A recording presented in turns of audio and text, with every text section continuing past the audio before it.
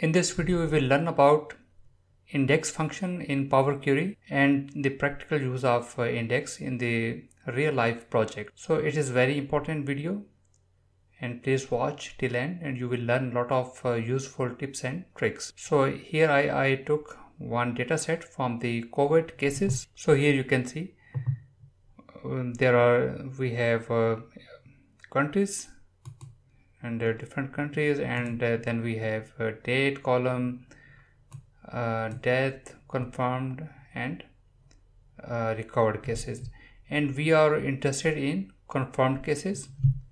So let's do it step by step. So the structure of this data set is we are having confirmed cases. So we have a running total of all the confirmed cases, right? In this data set, we don't have any information on day level. So first of all, we are interested in the confirmed column,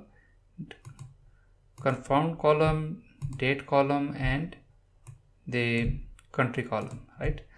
So then we can just remove the other columns,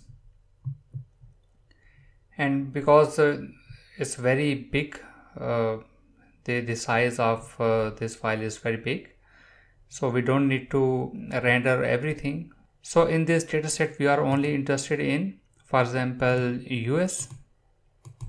We just need to filter US, and here we have all the data that belong to US. So here you can see on the 22nd of January we have one case, then 23rd we have again one. For example, if you look here, 3rd of March we have 118 cases. So what are the actual cases on 3rd of March? It will be 118 minus 98, right? So we need to access the value from the previous row. So for example, if you look here, 98, the record is a 41 row, and the index is for 40, right? Because the indexing starts from the zeroth position. So how we can access this value, this record? It's very simple. We just need to click here, fx, and then we have to write in the curly bracket 40, right? Hit enter, and here you can see we got this record US, then date is this one, the confirmed, the number of cases are 98, but we are only interested in confirmed cases. So what we have to write here, the name of the column is a confirmed, this one. So now we got 98. So if I copy the whole syntax here, copy, and then I just need to delete custom, and we need another column so that we can display value in a separate column. So what we will do, we need to add column, custom column, and you can write any name here, and here we need to paste, right? So let's click OK, and here you can see the 98 is being repeated with every row, but what we need, the same value as we can see in the confirmed column, we should get the same value in the custom column.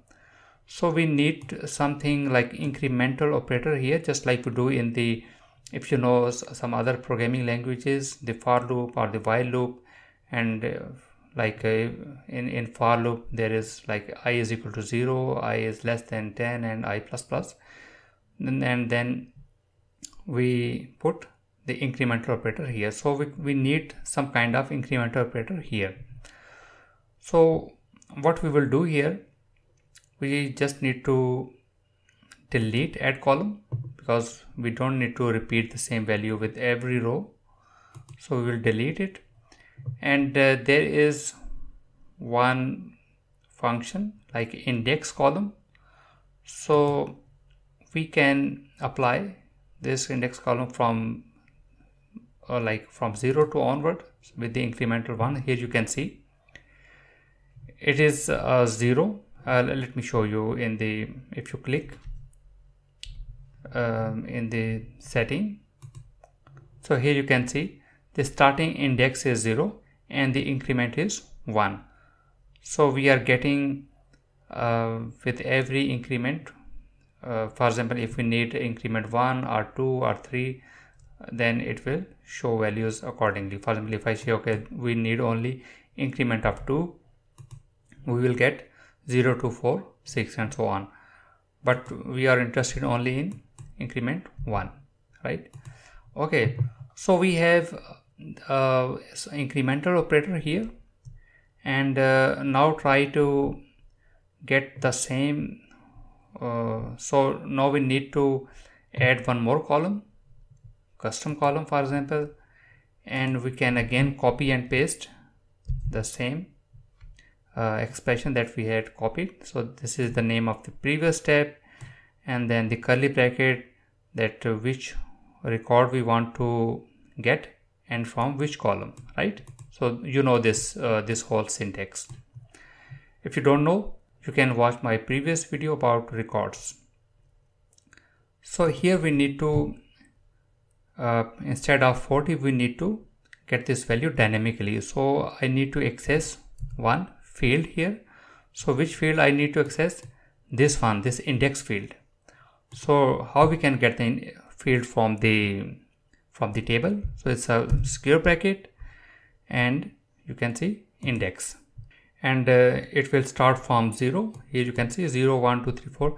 So first of all it will go for the 0, and we will get the record from the 0th position, then 1, then 2 and 3. So because everything that we write here under custom column, this expression repeated with every row, right?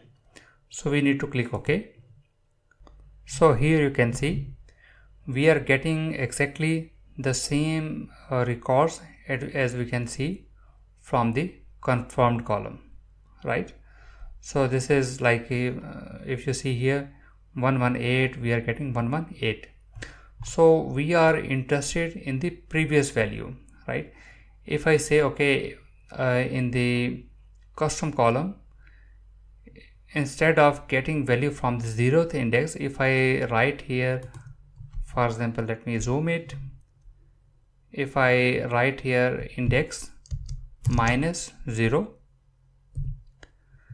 then 0 minus 1, it will be minus 1, and we will get nothing, right?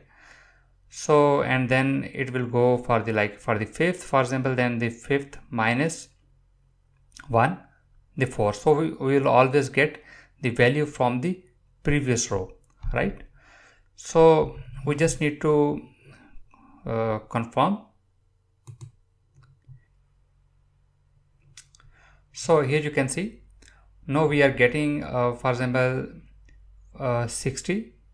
In front of 60 we are getting 58, the previous row, then again 74, and then in front of 74 we are getting 68. Let me zoom it and you can see better.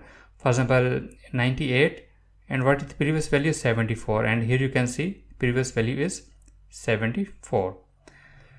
So we got one issue here. This is one error because there is no value available on the index minus 1. So what we can do here, you have seen my video about error handling, so we can use here try. If you don't know about this thing, you can maybe watch my video and you can see different ways of error handling. Try, and if it is error, otherwise then I will display here null, or I can write here for example 0 and confirm. So we can rename this column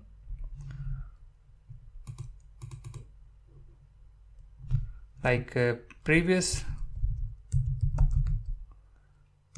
cases,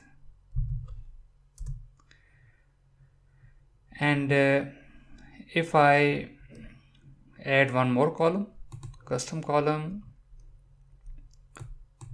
and here I can write daily cases,